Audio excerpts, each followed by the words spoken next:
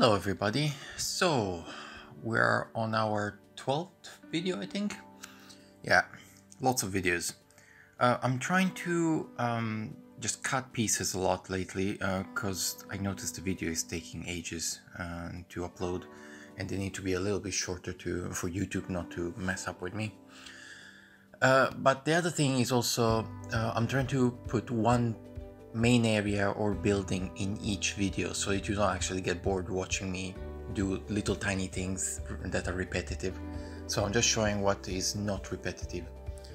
The other thing is that today's scene is a little bit more complicated than it looks like, because first of all, if you look at it from the bottom of the town, where you see also the Barbary Coast building and everything else, you don't actually see this scene.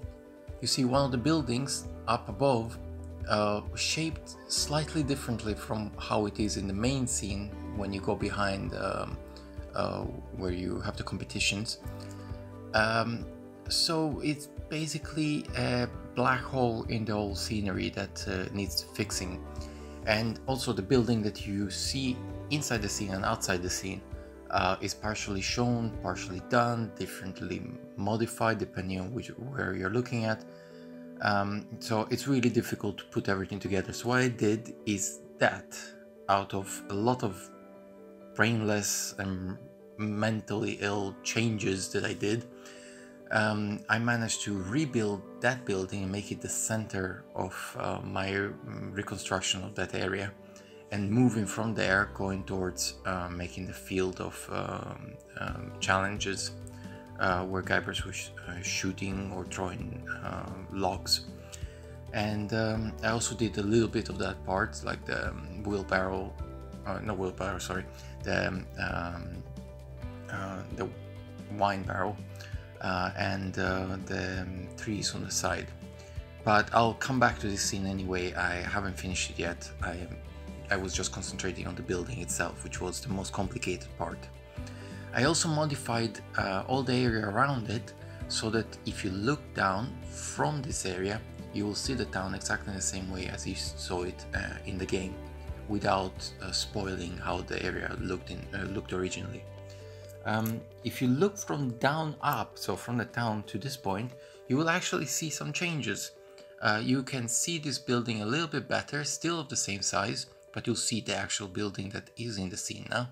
And you will see the wine barrel just up there, a little bit visible, not a lot visible, but at least it's in the logical place where it should be.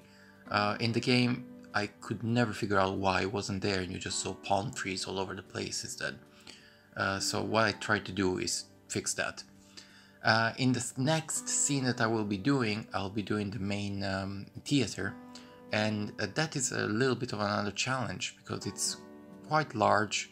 But anyway, actually, I don't want to go into the next scene. I'll explain it next time. I'm rambling as usual, so please subscribe. I've seen that a huge amount of subscribers now, so I'm very happy about that.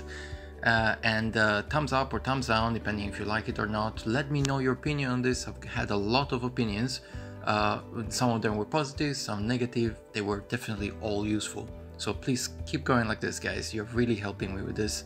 And keep on following my journey. This is going to be a really long reconstruction of the entire Monkey Island, Curse of Monkey Island. And if I literally want to go insane, I will also continue working on all the other Monkey Islands once I'm done with this. But this will take really a long time because of you've seen how long it takes for me to do this. So thank you all for subscribing, thumbs up and everything, and I'll see you again soon.